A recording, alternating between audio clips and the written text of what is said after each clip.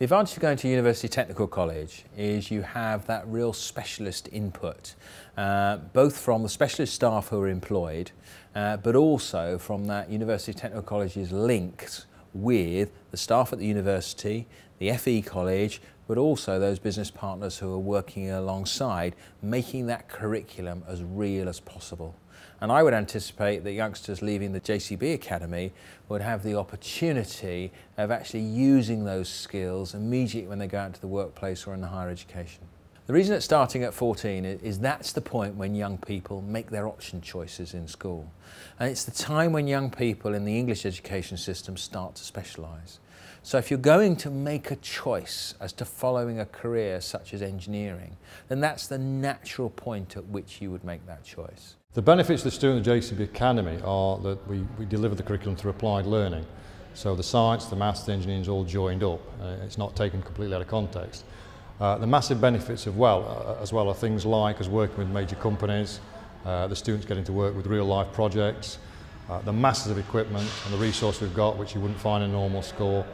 Generally the skills and employability we can give the students as well as the qualifications to set them up better for when they leave. The main difference is the link with businesses and engineering companies and our partner organisations. It gives us a much more diverse range of opportunities for the students, and it means that they can interact with people from industry and commerce rather than just teachers in the school. The benefits here are several things really. We've got things like a lot of machinery here which most schools haven't got. They've also got a different level of staff where in most schools you've just got traditional teachers, whereas here you've got a difference of traditional teachers and people from industry. You've got people from different areas around the world. So I've got people who used to work in New Zealand, Australia, I've got people like myself who used to be in the Royal Navy, and there's other people that have worked in design and engineering in other areas as well. It motivates me to come to the JCB Academy because I know I want to be an engineer, and it makes it easier because there's nowhere else that does this kind of thing. So it makes me want to work harder and pushes me harder to get what I want. At the moment we're working on a challenge with Network Rail, and we've just finished a challenge working with Harper Adams to make an off-road vehicle. I enjoy studying here because it's more practical. It also lets me do things that I wasn't able to do in my old school, like study for the job that I want to do when I'm older, which is being an architect. I'm motivated to learn here because I really enjoy working in the workshops with all the new machinery. Not every school gets a chance to use machinery like this, and I feel it's an honour. I'd really like to do well in life, and I think what they've given us here is basically will set us up to do that. And I think you should push yourself and do the best that you can, and they will give you the tools to do that, and that's what they're doing here. And they're pushing us really hard, and we're doing really well here. This is fantastic building and a fantastic operation, and it's very inspiring. It's not only inspiring for visitors like us, the kids were inspired, the youngsters in this academy were really inspired. They were all interested. You could see it in the way they behaved, their demeanour, their attitude. The other really good thing about this academy is that they're linked with local businesses. They have 5 8-week terms. That's 40 weeks. That's 2 weeks more than a normal school for a start. And they have 5 8-week terms, and each 8 weeks has a particular subject, and they get a local company in. And you saw a really good example. Network Rail came in and has produced an exercise in how do you control level crossing gates. How should they be controlled? How can they be made more safe and all this? And there were the young girls just about to start on that particular exercise. It's practical, it's interesting, they're committed. The opportunity to establish schools which have technical specialisms and give students a thorough grounding in the skills that they will need to go into the engineering and other big important professions in this country, that opportunity is outstanding, and it's very important for the future of the country.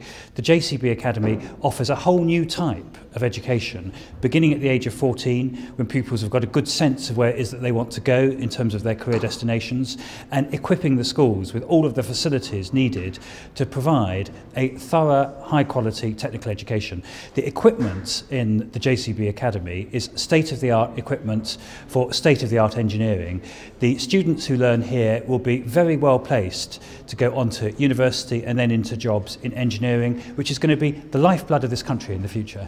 Walsall College is proud to be associated with the first generation of university technical colleges, proudly working with the University of Wolverhampton and a range of partners, including our local authority and fundamentally the key employer community here in the Black Country. We were delighted to be involved because what's particularly central to Walsall College is everything that we do is linked into vocational, practical learning, working with employers.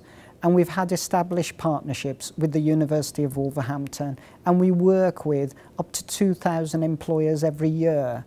Aston's involved with the University Technical College as its main sponsor. We've been the lead sponsor now for 3 years, ever since we were first visited by Kenneth Baker and Ron Deering. We're involved initially in the expression of interest, then in the feasibility study. We're now actively involved in the design. We've just recruited the principal designate. We're working on the curriculum.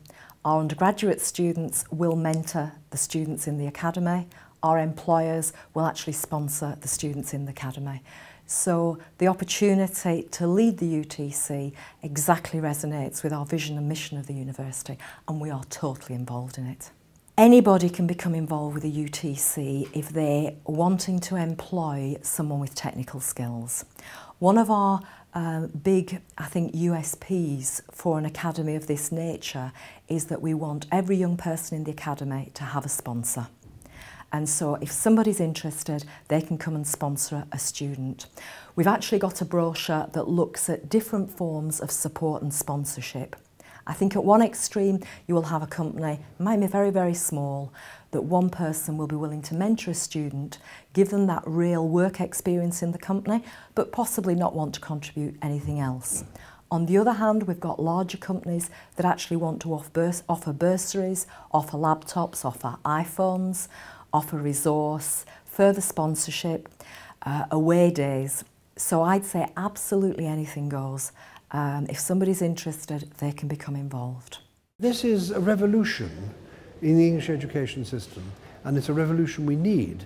Because if we're going to build nuclear power stations and fast train links and broadband everywhere and network rail, all those things, we're going to need technicians, and we don't have enough at the moment.